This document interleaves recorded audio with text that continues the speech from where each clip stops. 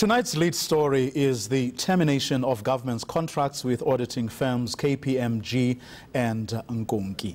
The two companies did work on behalf of the Auditor General on public sector contracts. The Auditor General, Mr. Kimi Makwetu, joins us now. Good evening, sir. Thanks very much. Good evening. For coming through.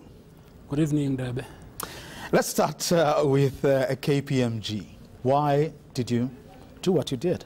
You'll recall, Vuyo, if you cast your mind back to 2017, there was the whole matter that came up from KPMG International, which raised a number of issues that the firm committed to investigate.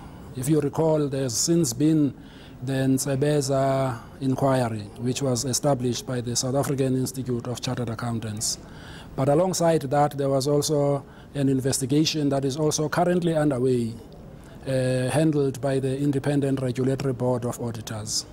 So once those decisions were made in September last year, we obviously were informed, and it was triggered by the media reports, but we went in and undertook to engage with the senior leadership of KPMG at the time to say to them, there are certain unanswered issues that will affect the level of independence that we have always associated you with.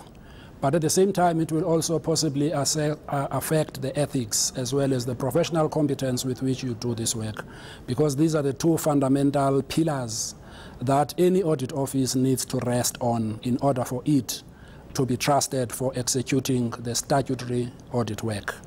We then said, and we came up in public and said, based on the fact that we have not gone to the depth of whether these are mere aberrations or whether they are indicative of a systemic breakdown in the risk management and practice disciplines, which ensure that you continue to be independent and continue to provide that particular service ethically and with professional competence. So we said, while we do not know the answer to that, we'll give the investigations that have been undertaken a chance. And we have been on that path. We never shifted from that position. We held that position up to most recently, when it came to light that in a different engagement, and that engagement is the VPS engagement, there have been matters that are no different in qualitative terms to what we had been waiting for in terms of these ongoing investigations. Now, the issue for us was, what is the quantity of evidence that you need in order to act on what has arisen now? Because there's an investigation that's underway that is likely to answer that unanswered question as to whether this is an isolated matter or is it indicative of what happens there. And now VBS. And now something else comes up which points to much deeper issues in respect of that question. Now, where do we stand in this whole matter as an audit office? We dish out work to almost 40 private audit firms in the country, including KPMG, Nkonki, and we've been doing that for the last 20-odd years because of issues of capacity as well as the economics that impact on whether you can have all of those people under one roof, even though you've got to focus on 1 or 2 financial years. So we looked at this and we said, but the risk that we have assumed by waiting for these reports to be finalized is now increasing. And we're going to end up with the responsibility, because they are signing these reports on public funds on our behalf because we are allowed to contract out this work.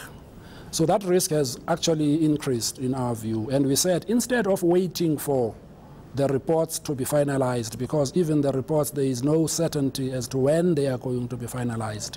In the meantime, they will be processing reports and signing reports, and we decided that the best for us to protect the integrity of the National Audit Office is to take the step that we have taken and say we will wait for you to come back as soon as you can with the finalized reports, so that once you have, we will be in a position to assess whether you continue to be independent or not. And on the basis of those reports, whenever they come in the future, at least we will know that we have maintained the risk exposure to acceptable levels in our case.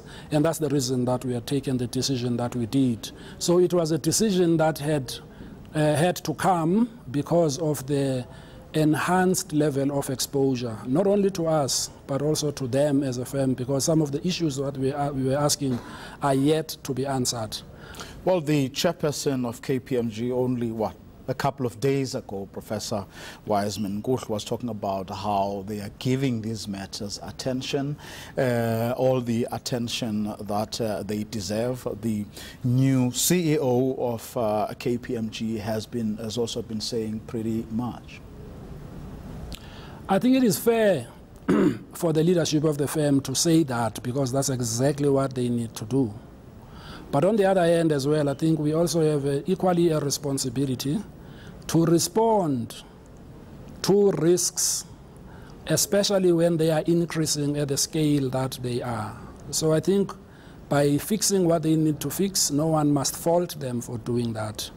But at the same time, they must allow us to independently assess the extent to which we have the appetite of the increased risk. And I think there will be a meeting of the minds further down the line. If all these matters are sustainably answered and resolved, then we'll be able to sit around the table and say, we think the risks that we were facing have now been substantially mitigated or not. Now that's KPMG. Nkonki.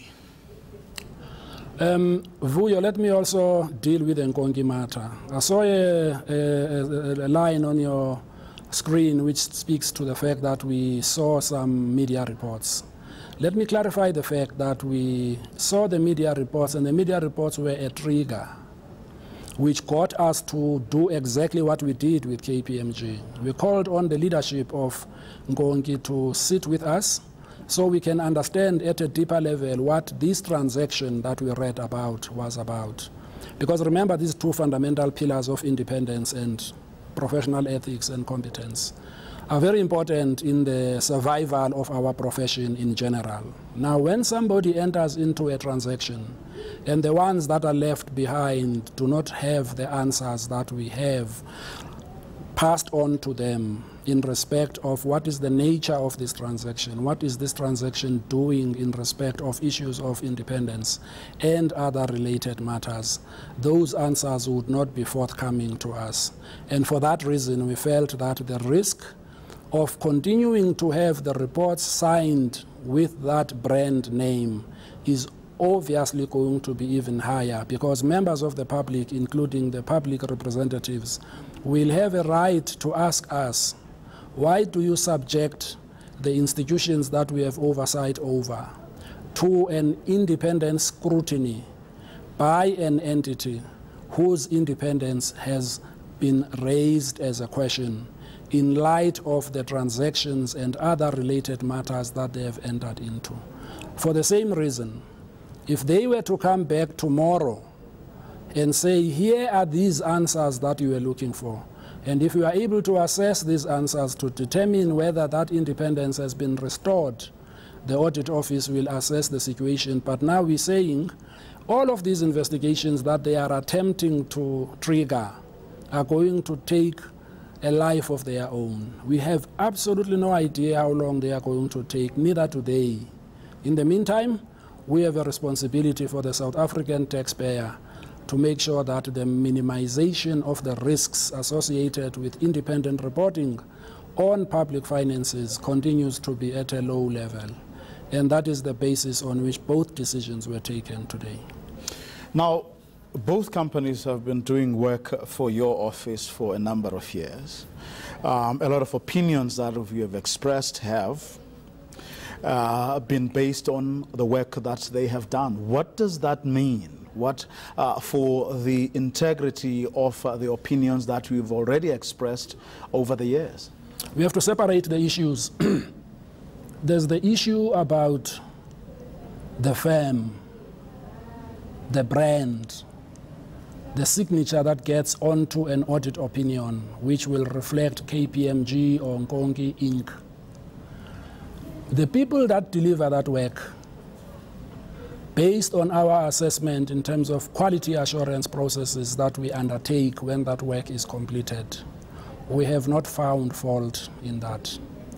So separate the issues between the people who are inside the institution, who do their best to exercise professional judgment on a number of issues and come to conclusions that are acceptable, as against an overall cloud, if you like, over the institutional mechanisms that ensure that that particular professional competence and ethics of those individuals continue to be safeguarded. The decision that we had taken is not casting aspersions on the quality of that work, because it has been tested. We have found it to have been rigorous and accepted it and concurred with it when it was presented to us. In other words, you're saying you are vouching for your quality assurance measures. In other words, none of the misdemeanors, the unprofessionalism, or the compromise in either ethics or competence levels would have tainted the work that you have had to do, or you have had to sign off on. Let me reinforce that point by saying, if you are owning the shares in Nkonki, maybe the two of us, 50-50, and we decide, and we know that we are chartered accountants, both registered as such, and we subscribe to the Code of Professional Conduct of the South African Institute of Chartered Accountants, as well as other regulations that govern the conduct of auditors. The minute we sell, it's not like you are selling a fish and chips shop. We ought to know who is this person or persons to whom we sell.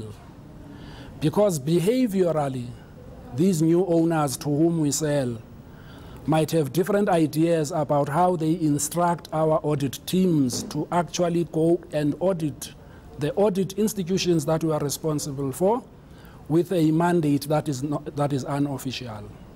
That's the key issue. That's why I'm saying, if that owner is going to have unrestricted access to the people who are part of that institution, they may decide to instruct them otherwise, particularly if they don't have to subscribe to the codes of professional conduct that CAs are required to. We needed to get to the bottom of the answers to those questions. We are still none the wiser. And that's why we took that decision, because it then introduces what we call a pervasive risk in the environment, not a risk limited to a particular file. For example, it's not a risk limited to DBSA. It's a risk that pervades the environment, the culture, the disciplines, the orientation, the conduct that will subsequently emerge when those people have to be out and do field work. We wanted to get answers to those questions. In the absence of those questions, we then said, let us withdraw the audit mandate while you seek these answers, so that we can get to a substantive conversation about whether there is or there is no remaining risk. And so that decision is consistent, even though it's affecting them in a different area. But the principles surrounding both these decisions are consistent in our view. And they are about protecting the integrity of the profession overall as well, not just them, because as you know, all of us as chartered accountants and auditors and accountants, we've been hung to dry in the public, because this thing that we do sometimes is not as simple as other people would surmise.